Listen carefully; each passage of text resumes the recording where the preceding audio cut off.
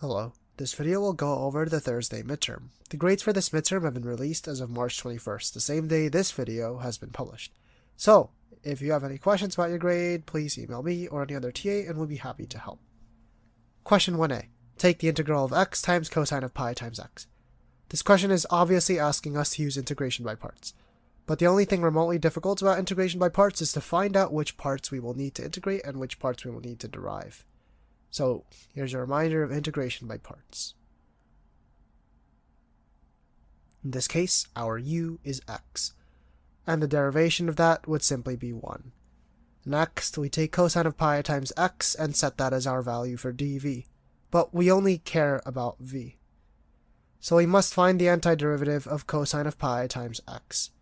This is quite trivial since all we need to do is just use u substitution. Our u would be pi times x, because we want to rewrite the equation in the format of cosine of u.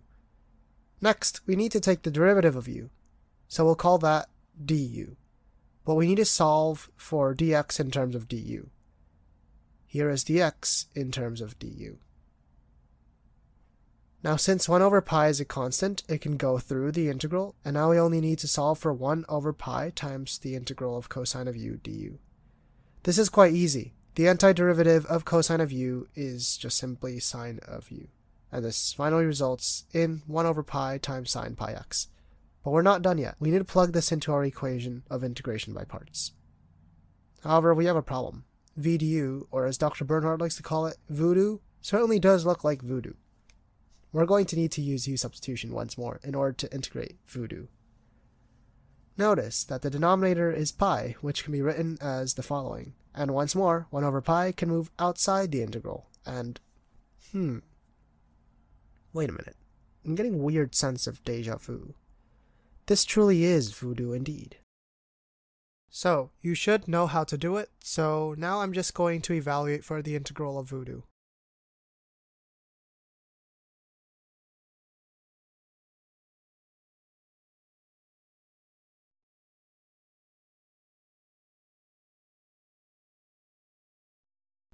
And once you plug everything in, there you go. That is your answer for question 1a.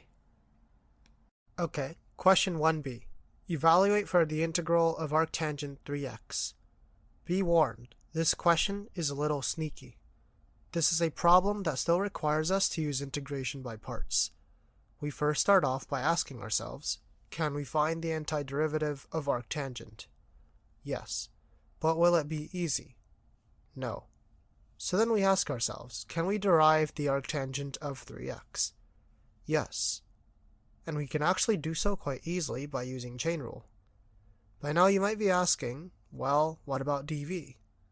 Well, dv has to be 1 because we are taking factors of the expression and distributing it amongst u and dv, and 1 is a factor. We can easily find the antiderivative of 1. It's just x. But what about du? Well, recall the derivative of arctangent, which can be more conveniently rewritten as this. Replace the x with 3x, and don't forget to apply chain rule. Anyways, we'll go and plug everything back in for integration by parts. Once again, we have a very scary looking integral, but let's make it slightly easier for us to work with. First, note that the integral can be rewritten as this. The 3 is a constant, so that means that it can move outside the integral. But now what? As it turns out, it is yet again quite trivial since we only need to use u substitution to integrate. Our value of u would be 1 plus 9x squared, and du 18x dx. Because we need to cancel out x dx from our integral, we're just going to rewrite du as du over 18. Which can simply be rewritten as this. And the 1 over 18 can move outside of the integral since it's a constant. And we integrate u to the power of -1, which is going to evaluate out to be the natural log of u. Substitute in u, simplify, and we're done.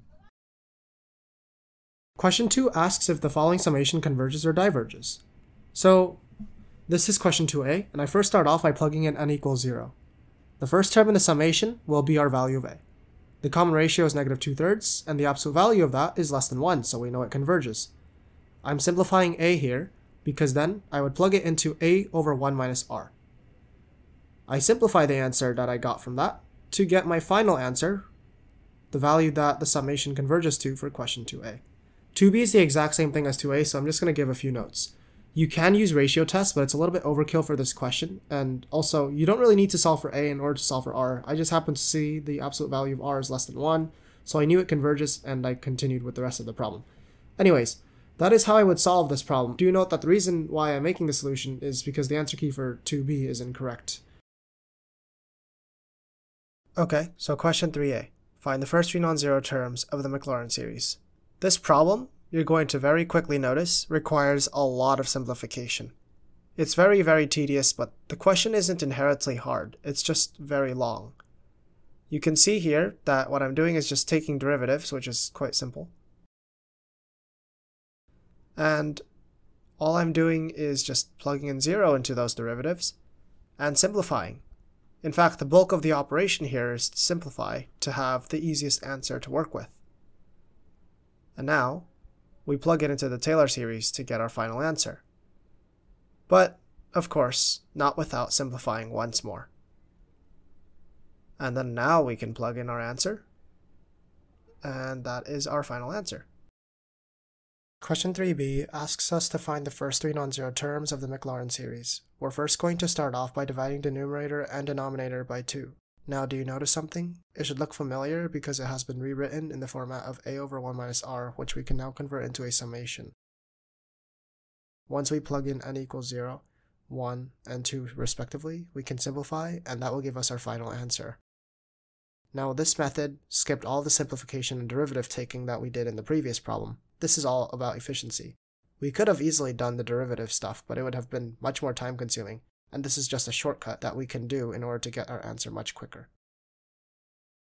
Alright, finally, the last question of the test asks us to find the antiderivative of the following using a power series.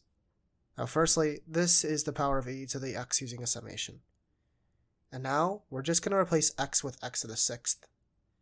And because of x squared being multiplied at the front, we're going to need to raise that power once more by plus 2. And now we integrate. Integrating is quite simple, just add one more to the power, and then divide the entire thing by the new power. Lastly, don't forget to add plus e, and that's it. That is the entire test.